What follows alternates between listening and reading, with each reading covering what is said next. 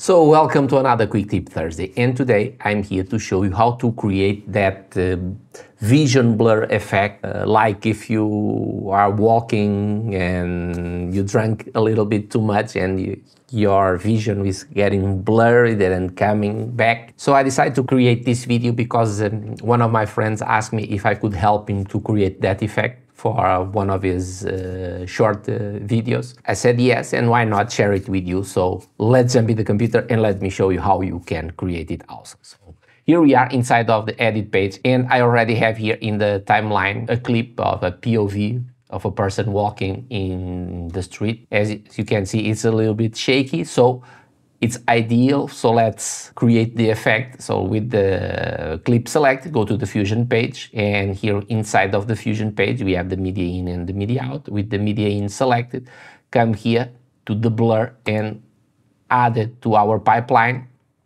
And now let's create the effect.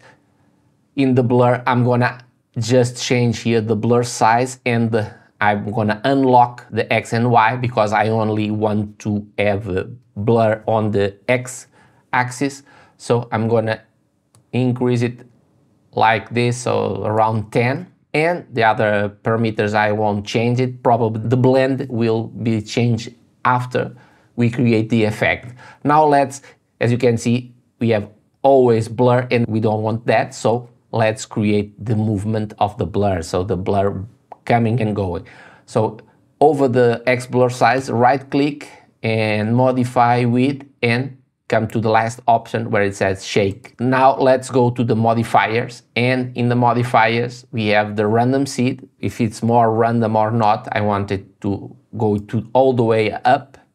The smoothness, I want to leave it, and I'm going to come here to the minimum. I'm going to leave it at 0, and the max I'm going to put it at 10. So I want the blurriness to go from 0 to 10.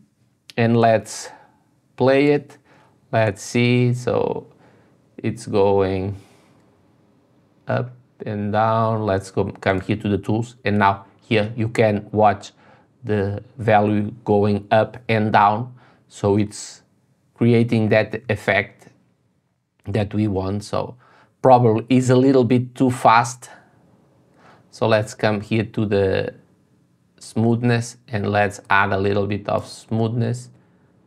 And so probably I'm gonna add a little bit more of blur. So I think it's coming and going as we want.